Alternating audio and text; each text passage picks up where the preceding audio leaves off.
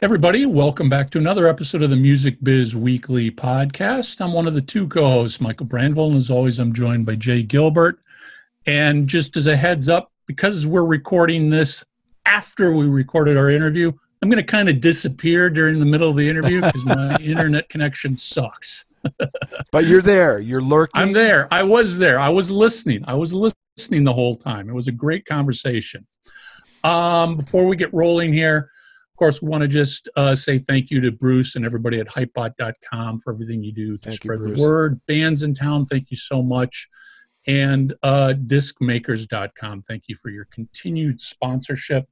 We know it's a digital world, but there's still an important role for physical media for today's independent musician. Digital royalty payments are so small that selling products like CD, vinyl, and T-shirts has become such an important income generator. And you can't stress that enough right now when touring is, for all intents purposes, done for this year. Right. You need to be selling those physical goods online, wherever you can. Start selling physical goods. For every CD you sell, you might need roughly 3,000 streams to make the same amount of money. And that's a lot of streams. Our friends at Disc Makers are the place to go for your discs and other physical media, including vinyl, USB drives, and even T-shirts. So we worked out a cool little offer for all of our listeners out there. Head over to discmakers.com, place an order for 100 or more CDs, and when you check out, use the promo code FREEBIZ, FREEBIZ, all one word, FREEBIZ, and you will save up to $150 in shipping costs. And that's a nice little chunk of money that you can turn around and reinvest in buying some more product. So head over to discmakers.com, put that purchase in, use the promo code FREEBIZ, and save some money on shipping. Yep. So, Jay, great guest this week. Yeah, we have a publicist on board, Amanda Cagan. She runs ABC PR. She's worked with a lot of great artists that you know and love, and she's going to kind of demystify things about publicists today, so watch it all the way through. Today we're pleased to have Amanda Cagan as a guest on Music Biz Weekly. Amanda is a publicist. She runs her own publicity firm, ABC Public Relations. Her clients have included Styx, Don Felder, Night Ranger, Poison, REO Speedwagon, Tom Keifer, and many, many others. Amanda, welcome to our little show. Thanks for having me, guys. How are you, dear? To be here. I'm great. I'm really great. Thank you. Awesome. So for those that don't know, this may sound a little pedantic, but what does a publicist do? A publicist gets exposure for artists. They get people in newspapers and on television and on websites in an effort to let people know that a product is out there, whether it's a record, a full record, an EP, a video, just a song. But it's our job to make sure that people know that there is product out there. Sounds like a big job. It's a very large job that's constantly changing, and you have to have your finger on the pulse of every kind of outlet that there is, and there are always new ones coming to the table. You have to constantly be aware of the changing of the staff at various outlets. So there is a lot involved as far as logistics, but then trying to be creative at the same time. You have to have that balance. It could be definitely tough sometimes. Are there things that artists can do to help you out for more success? Are there things that they can prepare ahead of time? Are there kind of best practices? I'm sure you have some clients that are just super easy to work with and they give you everything that you need, and others that are kind of challenging. How can an artist work best with you? Well, that's a loaded question, Jay. That's a loaded question. Everybody is different. I mean, I've worked with, various people from Alanis Morissette, Tom Petty. when I was still an assistant, I was working with the artist formerly known as Prince at the time. He was the first one to make a CD-ROM. I don't know if you guys remember that. Yeah. Which I actually still have. Amazing. So I've run the gamut from those big names, and I've worked a lot of smaller names. But even in between, it's a matter of the artist being available and interested in doing press, and sometimes having the sense of humor to do certain things, like when you see Adele doing The Tonight Show, as an example. The fact that she could do that and do all of these crazy things with Jimmy because she just has a good air about her, and she has the sense of humor, that I think adds to the love from the publicist of doing the job, because if they're willing to do these things that you put on the table for them, then it turns out great for everybody, especially if it's a situation like Adele, excuse me, on The Tonight Show, where she does these great things and then it goes viral, and then that's a whole other story. But, you know, for me, it's just about making yourself available and being upbeat and positive and wanting to talk about your product, even though you're asked the same questions over and over and over again, because that definitely gets tedious. And I understand that for the artist, but it kind of comes along with the territory. So unless you have the career like Taylor Swift, where you could have the ability to do one interview for an entire campaign and that's it, then you are going to have to answer, well, how'd you get your name? And what makes this album different from other albums? It kind of comes with the territory. So I like to work with artists that have the right attitude about having to deal with those kind of things. And for me, that's really what it is. If the artist is willing to work and go through those motions, then it makes me want to work harder for them. And if there are artists that I work with that don't want to do anything, then that's okay too. We figure out ways around it, and it's just they'll do certain things depending on what the situation is, but not everything. So Gotcha. It runs the gamut. Yeah. Gotcha.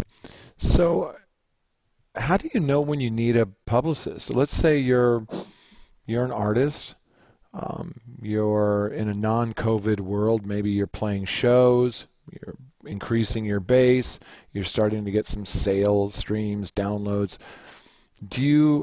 How do you know when you need a publicist? That's a very good question.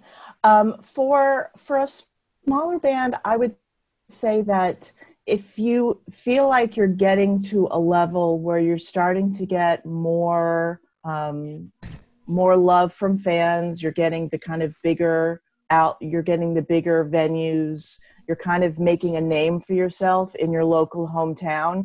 And if you've already reached out to the local weekly or the local newspaper, and, if you've already gone that route yourself, but if you have a good story, especially, that helps.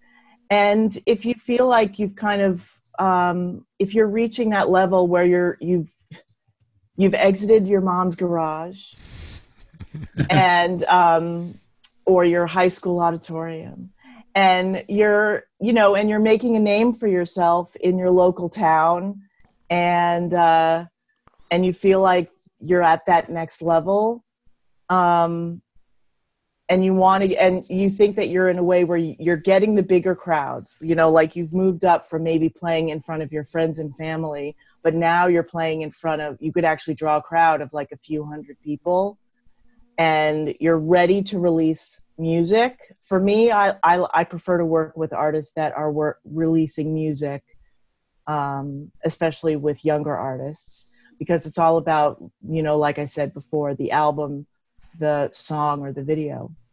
So if you have something like that to release and you have some resemblance of a team lined up, whether you figured out a way to use TuneCore, or you figured out a way to get it onto iTunes yourself or on Spotify yourself, then yeah, you could call and we could work out a plan, and it's basically starting from the ground up.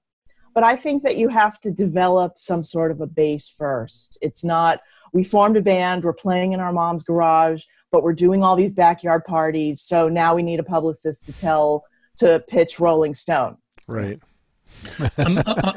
Amanda, one of the things Jay and I have always said is, when you're out pitching yourself, and a lot of artists don't like to hear this, your music is the last thing people care about. That's not your story that you've got a brand new CD out, unless you are like the Rolling Stones or U2. And you've got millions of people around the world waiting. That's correct. But for the most part, just saying I've got a new CD isn't enough to get any sort of press. That's exactly. You've got to have a story. Yes. A narrative. Yes. Yeah. And there's one example that always comes to mind when I think about that kind of thing is when I was working with the band Egypt Central back in 2011, and they're an active rock band, and they did have a song on Octane on Sirius XM, and it was a big hit. They were getting a lot of airplays. They were starting to chart. And they did have a good fan base, and they did have a good base of press people that already knew about them and just wanted to talk to them just because they had a new record out. But I wanted to get them more than that. And one day I was reading an interview that the lead singer had done, and he talked about how he was homeless for a while, and he used to play poker because he was a big poker guy in order to make money for himself. Wow. And also he kind of bounced around to different orphanages and things like that. So that just kind of was a light bulb in my head. And I thought, well, that's the story. So I immediately changed up my pitch, and I started using those stories. And I went to Bluff magazine, which was around at the time. Unfortunately, it's not anymore. It was a huge poker magazine, a print magazine. And I went to them, and I told them they're having this chart success, but they also have the story of the lead singer. And he wound up getting a feature in the magazine. And even when the band was on tour, more newspapers and more weeklies wanted to talk to him because he had this story. Even if he talked about it over and over again to the Boston Globe or to the Idaho Statesman, it was the first time their readers were reading it. So it made them interesting. So there are times when I wish that I had more of that to play with in my job, because even though when I start with an artist and I'll say, if you have any kind of backstory, that's good to know, because that will help with my pitches, rather than we got together in high school and here we are 5 years later. And, that could be tough. It's like you said, Michael, it's not only about the music. I mean, even if there is music and there is a chart position, or they have 50,000 plays on Spotify, it doesn't make a difference to the bigger outlets that we're trying to pitch and we're trying to secure coverage in. You need a story to get that kind of press. Let me ask you, so where we are right now with the COVID crisis, I've been chatting with musicians and some potential clients, and they're like, well, my story is we're now locked at home and we're doing streaming. And I'm like, that's not a story anymore. No, it's not. That might have been a story 3 months ago when this first started. Yeah. But now everybody's doing it. So it doesn't matter that you are doing it. What can artists do? Because, there's a lot of talk that touring isn't coming back at all this year, and it'll start coming back next year. You're going to have the rest of this year to keep yourself busy. What kind of stories can artists come up with? Well, I mean, that's an interesting point. And yes, that's very true. That's not all of it. And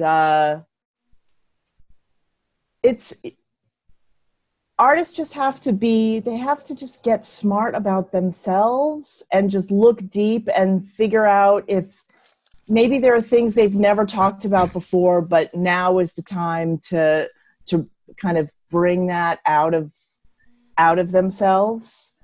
I mean, and not to mention the fact every artist has to have some sort of humility and know that there are plenty of bands that are going through the same thing that they are with this quarantine and stuff.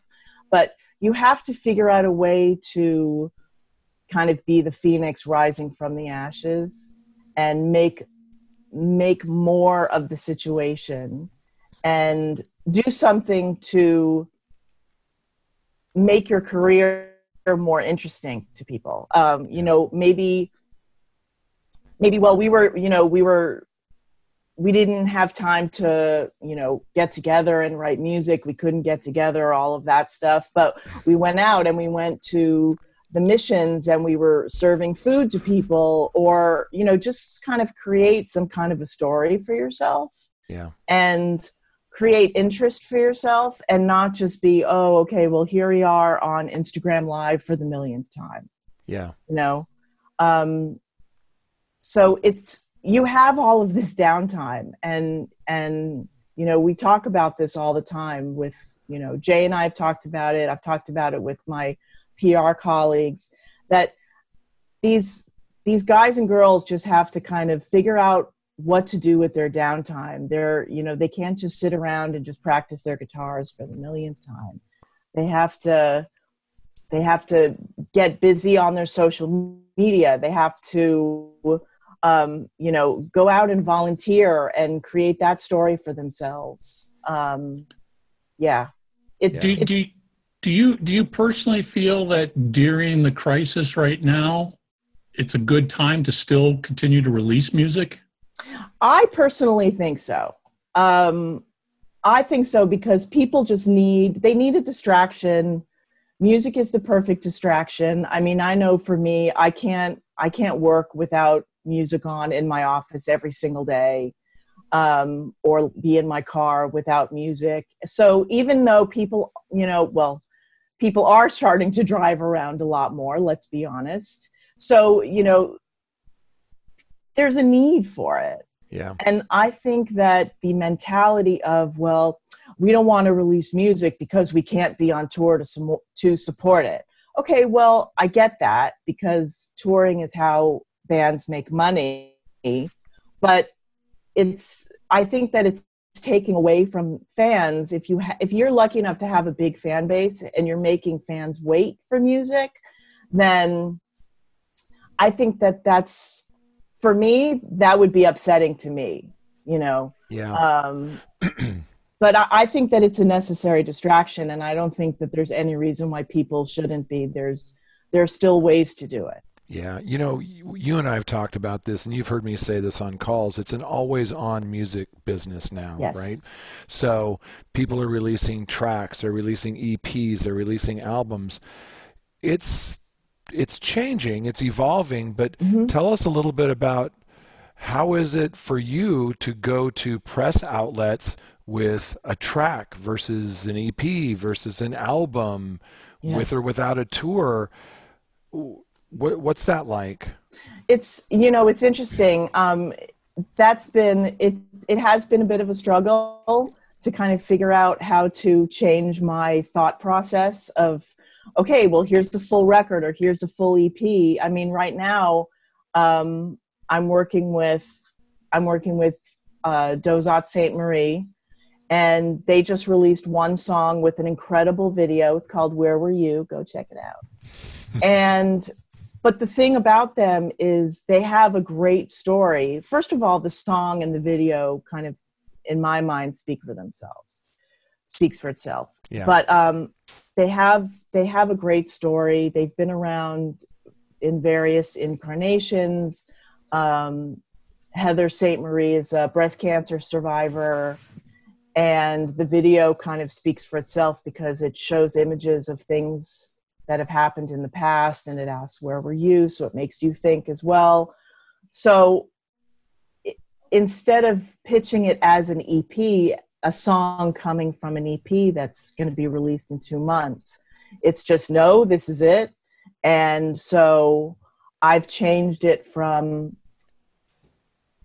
pitching of a magazine as a whole with a whole piece of product to one song. So I'm saying, well, what if you did an interview for the website and you also did a performance that you could post on your website and maybe even your social media pages and spread the word that way. Yeah. Because they're not on the road right now, I've also started pitching local TV outlets nationwide to try and get them Skype or Zoom appearances to promote the song. And for like Good Day Austin, they performed Where Were You just in their living room. They recorded it and I sent it off to the TV show, and it's going to air next week. Yeah. So it's having to kind of rejigger your mind. Yeah. And are there press outlets that say to you, look, I can't deal with just the track. I need, come back to me when the album comes out. Do people do that with you or not? There are certain outlets that do that, or you just don't get a response, nice. Which usually indicates that, well, A, they're not interested, or they're just waiting in the wings and they just don't have the time to tell you, check back with us when there's an EP. But I do feel like it is a little bit of a detriment. So it's not like we're being bombarded with requests, but I think that there's a good chunk of people that will give them the time of day and will want to support a band because of its story, because of the song, because of the video. And I mean, I'm getting ready to work with another rock band, and it's just a video campaign. Yeah. It's not in connection with a forthcoming EP. It's just, this is a band that has a really good fan base. They have a nice chunk of followers on Facebook, and they have the money. So I agreed to work with them, and it'll probably only be a month's worth of work, but it's still something. And it's getting the video out there and trying to get it planted on websites and trying to get interviews to go with it. And I'll be doing the same thing with them. If they're all together and they have the ability to record a performance, then I could pitch that to TV shows, especially in their hometown, as I did with Dozot. What kind of expectations can a new client have of a publicist? And a couple specifics that I hear all the time are, will you guarantee me coverage? Can you guarantee that I'm going to get in this newspaper, in this magazine, on that website? And secondly, are you going to send me all of your contacts that you sent my material to so I can see who you solicited? Well, yeah, I get that a lot. You do? Get that a lot. Yeah. What do you say? I mean, expectations have to be managed all the time, whether you're working with a younger artist or a bigger name artist, especially for young artists. I would say that they just have to have patience. And, rollingstone.com is not going to come knocking on our door right away. It takes a lot of work. It takes a lot of work on all of our parts. And the hope is that all of that stuff will come eventually. But in the beginning, we just have to work from the ground up. And we just have to be patient. So I have to manage expectations a lot in that regard. If an artist, it's very difficult, and frankly, it's mentally draining for me, because if a younger artist that has no business being on NPR or on RollingStone.com, and yet they say those words in an email to me, that kind of makes me not want to work with them, because I could already feel the tension rising in my blood that it's like, these people are just, they just don't know. And it's my job to tell them. Right. So I try and manage it, and I try and tell them, you know, things take time. I mean, look at Billie Eilish, or, I mean, frankly, even like when I worked with Maroon 5 and Nickelback, you know, those were both, when I worked with them, they were both still up and comers in a way. I mean, Maroon 5 had established themselves as Cars Flowers, but when they came out as Maroon 5, nobody cared about them yet. So I had to kind of remind people of who they were. And I was the one who sent out their first CD for Songs About Jane, all 500 pieces standing in a cubicle. And then it was the matter of just educating people, and, you know, things for them didn't explode until they got on the radio. Yeah. And that happens with, you know, that's the thing about a lot of bands. And the same thing happened with Nickelback. I was able to get them some nice features, and I even got them like a nice photo shoot and a feature in Guitar One magazine when that magazine was still around. But as soon as How You Remind Me hit the radio airwaves and it started charting, they bumped it to a cover. Nice. So it's, you know, and with Billie Eilish, you know, yeah, she was lucky enough to get certain things. Like she got Vanity Fair because she's an interesting artist and she's doing something different. That's the other thing. Yeah. It's that she really does sound like not like anybody that I've ever heard before. Sure. And editors glommed onto that. They recognize that. And so if you're lucky enough to be an artist like Billie Eilish, who's so original, that Vanity Fair comes calling and says, well, we want to follow you, you know, every year for the next 5 years because we believe in you, then, you know, then that's the luck of the draw. It's not always going to happen, but in the meantime, just be grateful of what you're getting. Yeah, and there's other elements there, the kind of anti-body shaming, and, you know, same with Lizzo. There's some things that I think, whether it's a cause, whether it's, you know, something that you believe in, I'm a big believer in that narrative. You know, I want to know what's interesting about this artist, not that they just have a new release coming out. And I think that's a challenge for you and the artist. Yeah. But you said something that made me think of, like, what are the kind of the do's and don'ts? Because we've all seen these artists who maybe they make a political statement that they shouldn't have made and it polarizes their crowd, or maybe they do something that's offensive. I mean, I would imagine some of what you do is a little bit of damage control, right?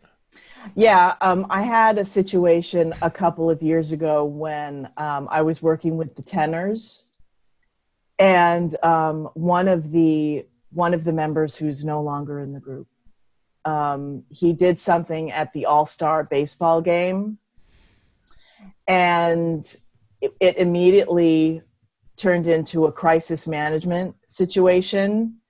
And that was an interesting time to be in, because I hadn't been in a situation like that in a long time, but we had a lot of meetings, and we decided and they're from Canada. So it was going to be one interview in Canada, one interview in the United States. And then it was a matter of deciding who that interview was going to be with. And was this interview kind of cleanup? It was cleanup. It was basically the other three members going on camera and basically apologizing on this band member's behalf. Right.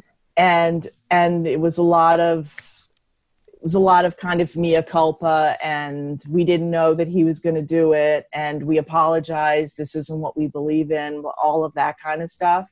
Yeah. So that was very interesting to be a part of, and it was a very stressful 24 hours. I bet. But then you do it, and then you just kind of lay low, and then it's my job to be, you know, telling everybody else, no, they've done this one interview, they've released one statement. If you want to know what it is, if you want to run it, please refer to the statement, and they could do that over and over again. That way you kind of manage the message so to speak, because we've all seen those things. Yeah. I mean, John Lennon, saying that the Beatles are more popular than Jesus. The next thing you know, they're burning their records. I sometimes wonder if it's not all about the message, but how quickly you control that message. You know what I mean? Yes. Like if someone says something or does something offensive in any way, I think, tell me what you think, but it seems like the longer you wait, the more damage there's going to be. It's better to get out in front of it, get your statement out there, and then stick to your guns. Is that? Yeah.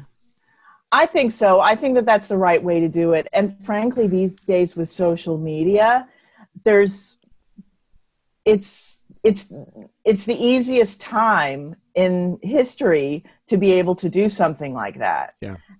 If you're called out on it, then a celebrity just goes on Twitter and they do their mea culpa and their apology there. And then that's just, and then it's up to the public to decide how they want to move forward. And eventually some people do. I mean, there are plenty of celebrities that have done really bad things, and yet we're all loving them again. I won't name any names, but that kind of thing happens. But these days there's no excuse not to do it right away. And it's interesting because I was watching The American President, the movie, the other day. I know it well. And it was the same kind of a thing where, people are asking him about Sidney Wade and he's not commenting about it, and everybody's being driven nuts about it. And then finally he comments, and it is what it is. But he took too long to comment about it. Yeah. Yeah. So but these days with social media, it's too easy. It's too easy not to. Yeah. So how can an artist kind of, begin working with you? Once you agree that this is a right fit, do you help them with their bio and their press release? Do you want them to come to you with that? Do you like to play a part in that collaborative role? How does that typically work?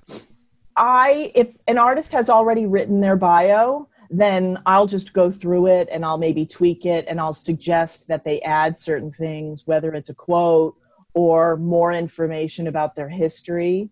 Otherwise, I usually like to hire writers to write bios because they're better at describing the grand music scale and how they use guitars and their songwriting stuff being that kind of flowery. Yeah. So I'll help them hook that up. And then from there, I write the kickoff press release, which announces an album, a tour, a song, a video, and I take information from the bio.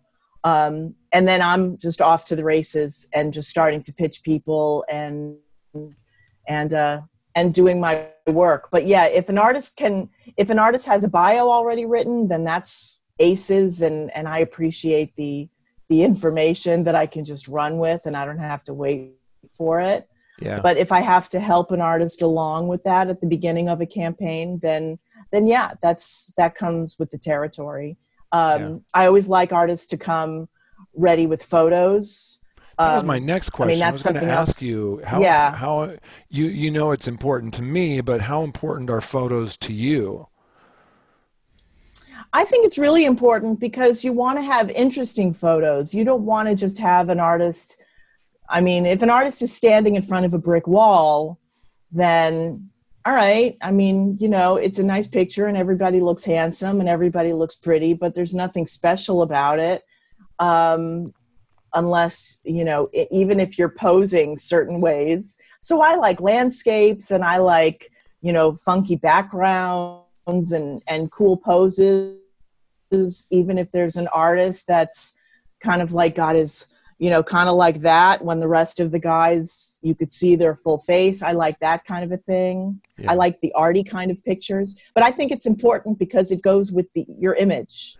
Can that help if it's you? Just, I think that it helps. If you've got a bio and a press release and you're talking to outlets, can that help you kind of land things if you have compelling images and they look interesting? The reason I ask is I feel like sometimes people are lazy and they don't want to read through things, but if visually they can connect right away, I don't know. Yep. Well, I mean, and a video goes with that. I mean, I think that a photo definitely helps.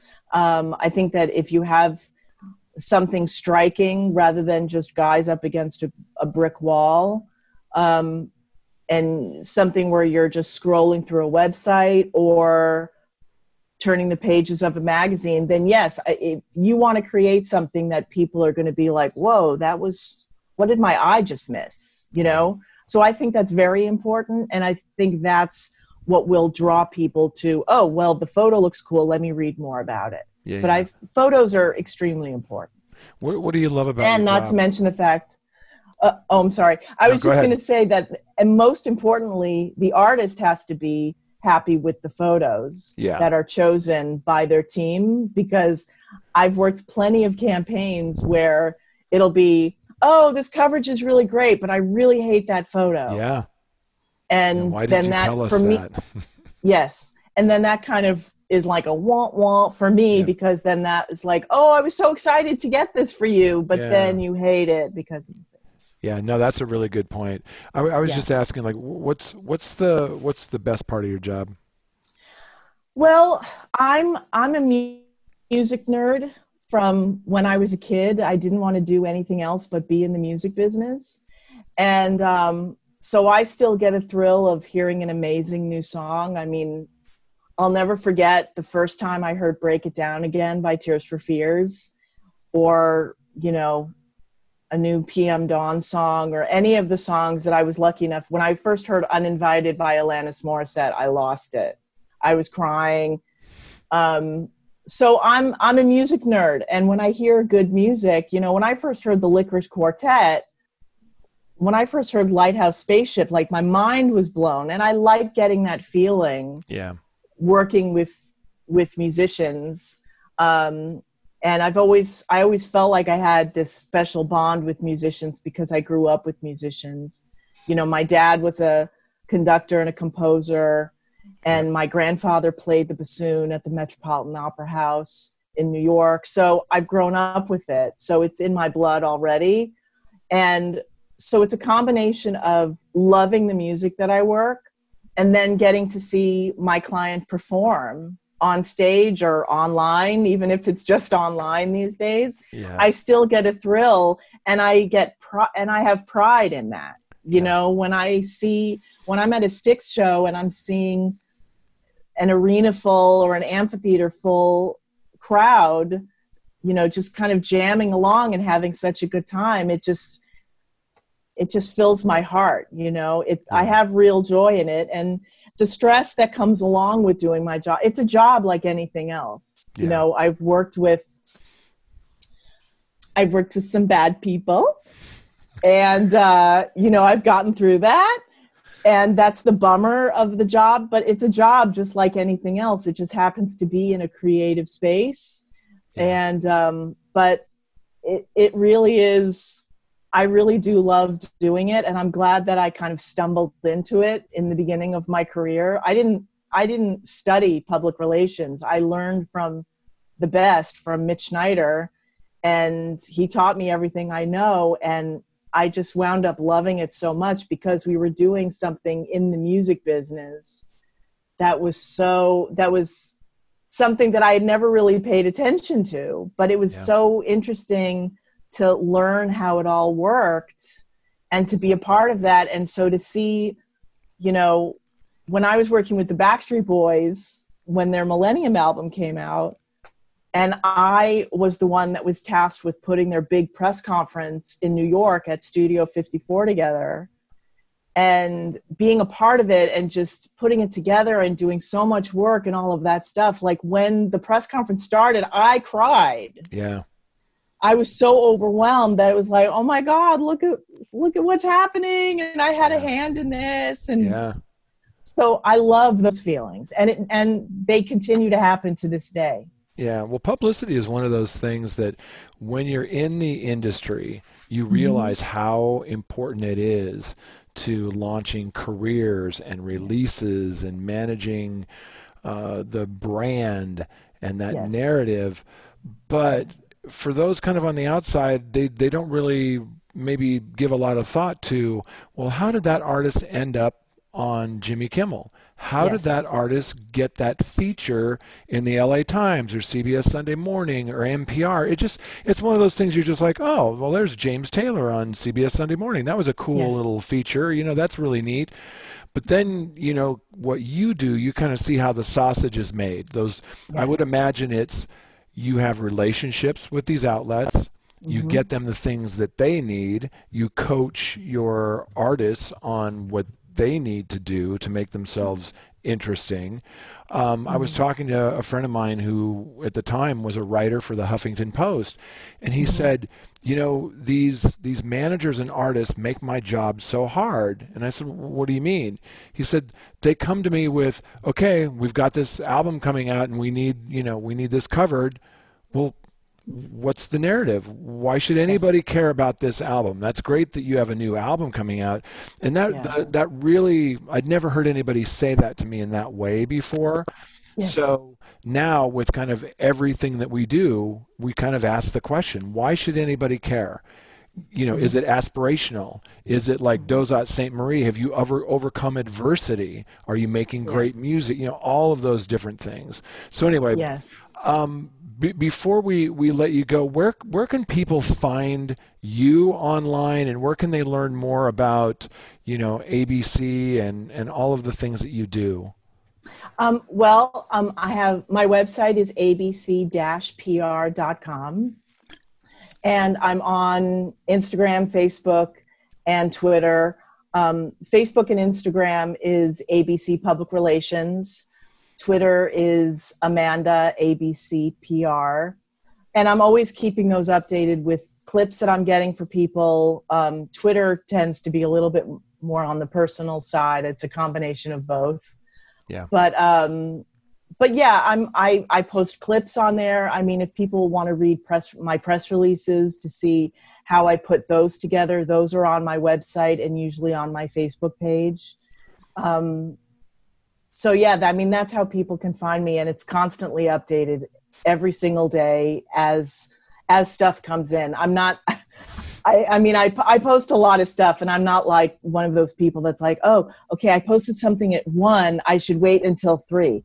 Like, no, if I posted something at 1, but something new comes in at 1:10, I'm posting it. Gotcha. Because it's also for me to use as a new business tool. Sure. So I want people, at a label or management company or an agency to look at what I'm doing for my clients. So it's a promo tool for me, but that's how people can find me, and they could learn about press releases and how bios are written and what cool photos look like. Awesome.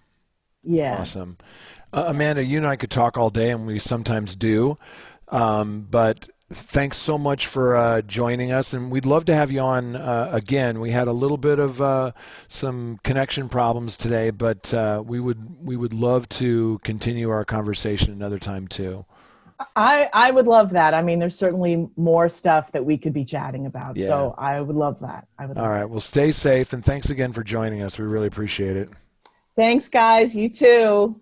Thank you. Discmakers.com. Use code FREEBIZ for ground shipping on CD orders of 100 units or more, $150 value.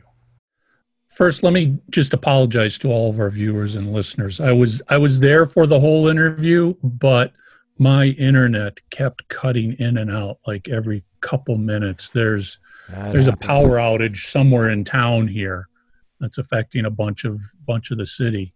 And I have no idea what that means to the internet connection, because maybe the Comcast hub or whatever it is losing its power too. So anyway, Jay, you did a fantastic job running this show by yourself. I just sat back and enjoyed listening to Amanda. Well, thank you. And, look, Amanda is a friend. She is a publicist for a lot of my artists. I've known her for a long time. Her twin sister works with us, Emily. And I really wanted to have the conversation because there's so much mystery surrounding what a publicist does, and managing expectations and all of that. So we can also continue this conversation. There's so many areas that we haven't even touched on, but it's super interesting to see what goes on with a publicist. Yeah, it definitely is. Yeah, I get so many young clients coming in that, like I brought up about the expectations, they just don't know what they should be expecting, what should be done, why even just the simple, well, what do I need a publicist for anyway? Yeah, what do they do? Why am I going to spend all that money on a publicist? Yeah. And it's a constant educational process, I've found. Yeah. Yep. So before we wrap up this week, let's just do a quick shout out to our great supporters and sponsors. Bruce over at Hypebot.com, bandsintown.com. Thank you so much. And of course, discmakers.com. Thank you for your continued sponsorship of the Music Biz Weekly Podcast. And if you're watching or listening on YouTube, hit that red subscribe button. Spotify, hit the follow button. iTunes, subscribe, leave us a review and a rating. It all means so much to us. Appreciate it. And that's it. We'll see everybody next episode. All right, a little silence, and then we'll do the opening. Let me get my notes up here. And we're still recording. Yep, good.